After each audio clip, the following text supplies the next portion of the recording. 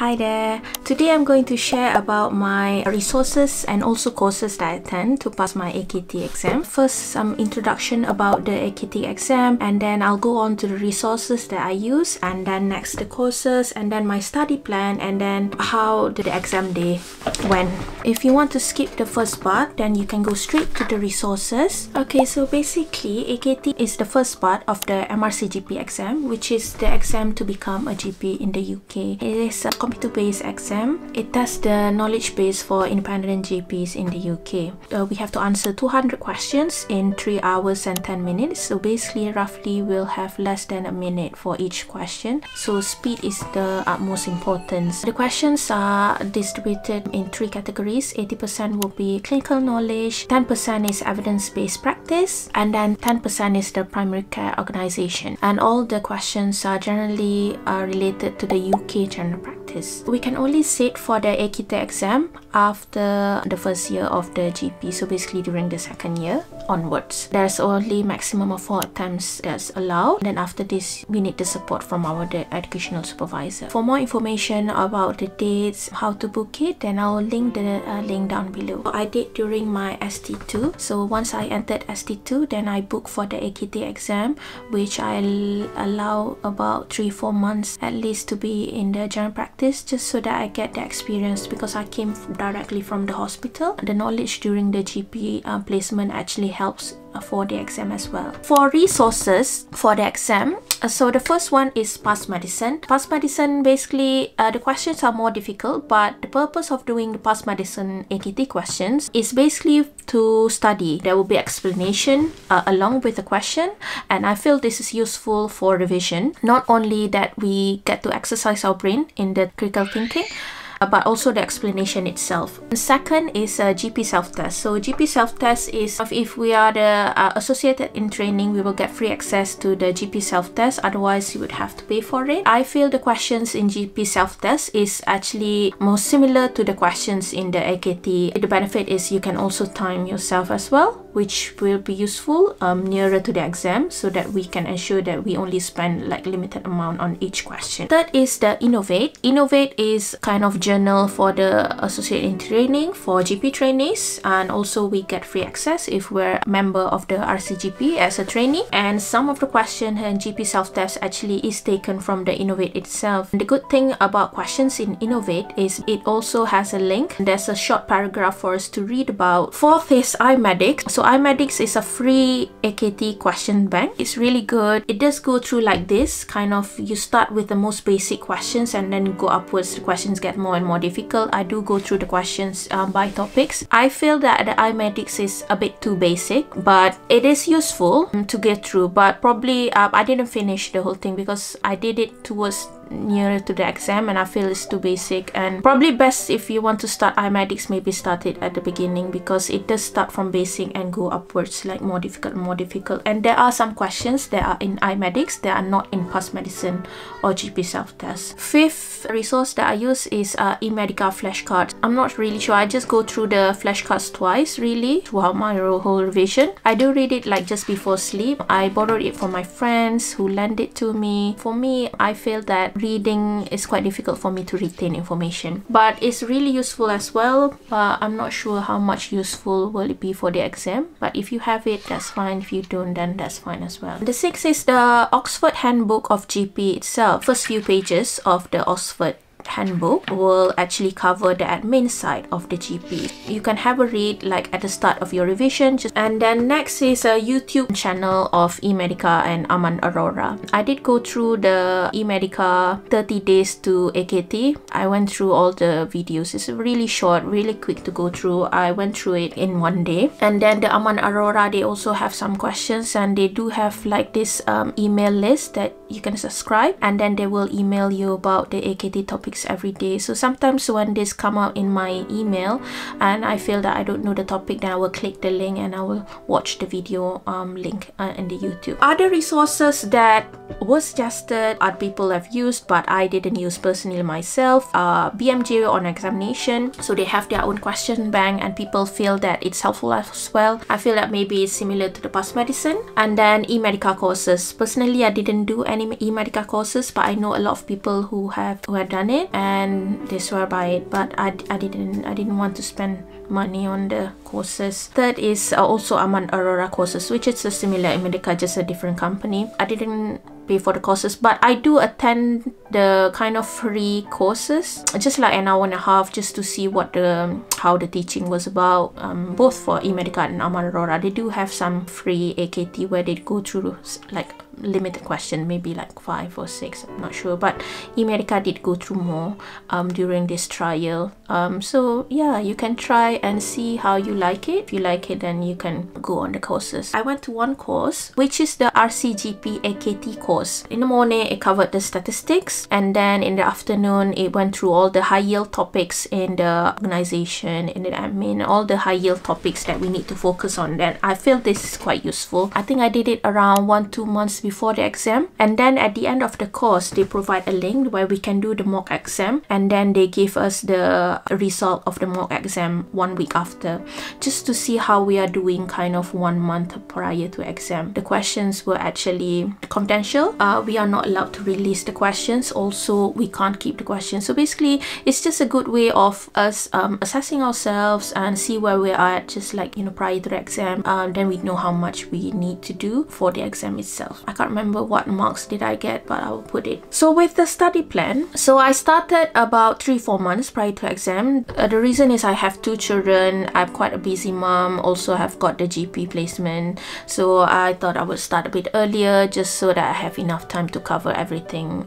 Because I feel that when I had a look at the GP curriculum on the RCGP website, it's quite a lot that I have to cover. The other thing that I go through is on the RCGP website itself, there are quite a lot of tips and advice on how to go through the exam. So I did go through all the things that they have provided, and they also have the list of topics that we should focus on, which is kind of feedback from every AKT exam. Just recently, they have summarized whatever topics that we need to focus on, because from the AKT feedback, they feel that we don't have enough knowledge on this. So basically, if you want to focus, then definitely focus on these topics after you've done the revision. Now, different people have different priority. Maybe single people, they can have shorter nearer to the exam, but 3-4 months prior, I started first doing questions. So I started with past medicine, about 50 to 100 questions a day in the evening, and then up to 200 questions a day on the weekend. I also tried to do a bit of reading on the CKS Nice. I did download the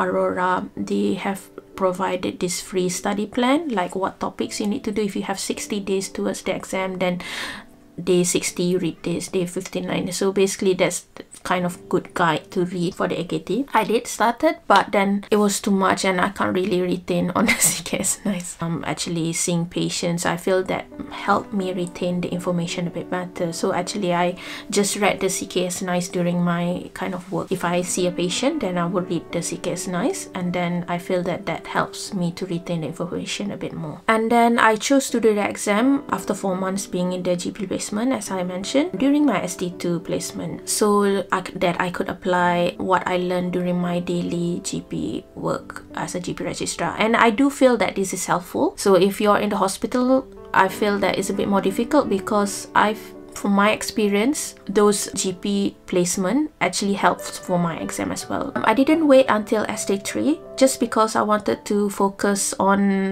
the second part for my SD3. So I did try for the SD2. I wanted to pass during my SD2, so that during SD3 there's also more portfolio things that needed to be done during SD3, and I know that they will increase the number of patients at SD3, so I will be busier in SD3. So that's why I didn't want to wait until SD3 to do the AKT. Also, if I fail my AKT in SD2, at least I've got a longer time to complete the exams as well. During the SD2, I was actually part-time, so I was doing 80% training. This gives me a bit more time to study at home. Towards nearer to the exam, I think about 2-3 weeks nearer to the exam, I started to time myself, and especially 2 weeks, 1 week prior to exam. So just use the self-time. Either you can self-time with your timer or use the time GP Selftest. Now on the exam day itself, choose the time that suits choose yourself.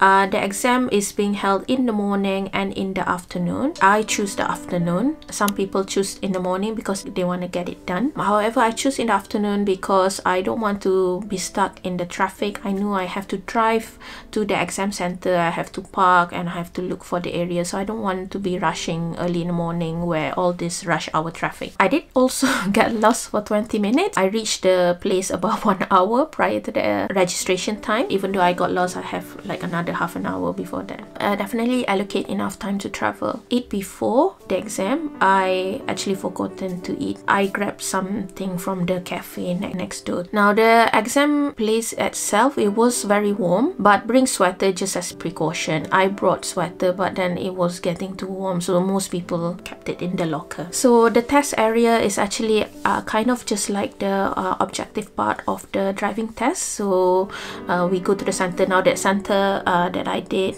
in Chester, they don't do the driving test anymore. It is just for the AKT exam, but bring the ID, either passport or driver license, a register. They give some paper for us to read, kind of what do's and don'ts to do during the exam, and then they give a locker key where we can keep all our belongings, and we're not supposed to have anything like no smartwatch, no watch, or nothing in the pockets as well. And then we go into this room, which is kind of a room full with computers, and all have this kind of barrier between one candidate and another. And then the computer itself, we will have to go through kind of trial questions just so that we understand the format.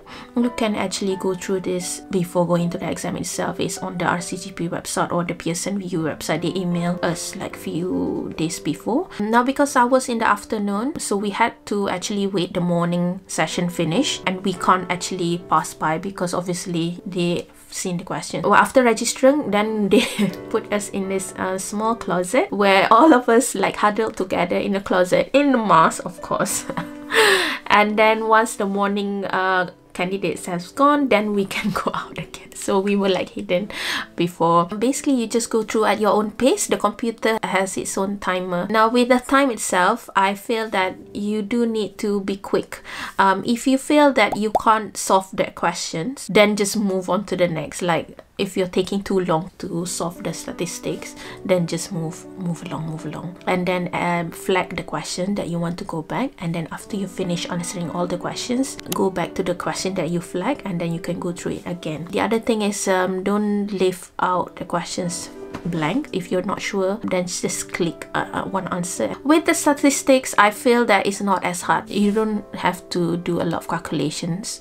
There are calculators, yeah, but as long as you know the basic of statistics, then that's fine. We do have, I mean, our GP on the afternoon just focus on statistics, and I feel that's enough. Also, I did do the course, the RCGP course, which go through the statistics. The past medicine also have quite a lot of questions on the statistics. With the organization, just going through the past medicine, and then the high yield topics that they actually discuss. They did go through the admin organization very briefly in the RCGP AKT course that I did. I know that a lot of people were saying good things about the Imedics admin and statistics course. I can't comment on that because I didn't go through the course. I mean, in comparison of the AKT and MRCP, I feel, of course, the MRCP part 1 is the most difficult exam I've ever seen. Past medicine question is more difficult compared to the AKT exam. That's why it's good to go through the past medicine as a revision. You will have this bulk of knowledge, and then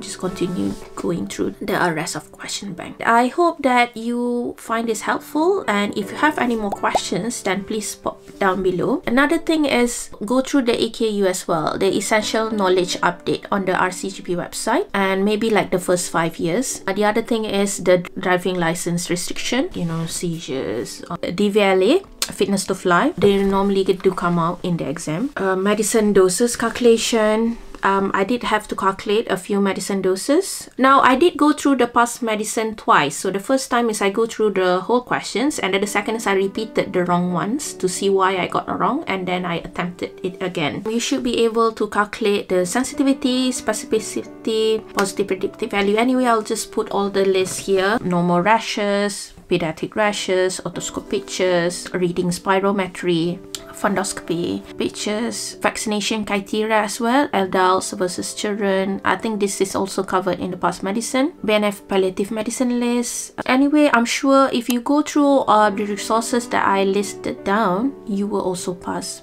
Just remember to leave a good amount of time for you to start. You can just start, just relax, and then nearer to the exam you can be more intensive. I did take a few study leave as well, including annual leave to help with my study. So good luck for the exam. I'll link another video about just a very brief tips on how to pass AKT. Now I'm doing some Q&A next week, so if you have any questions then please link down below and I will answer them for next week's video. See you. Bye.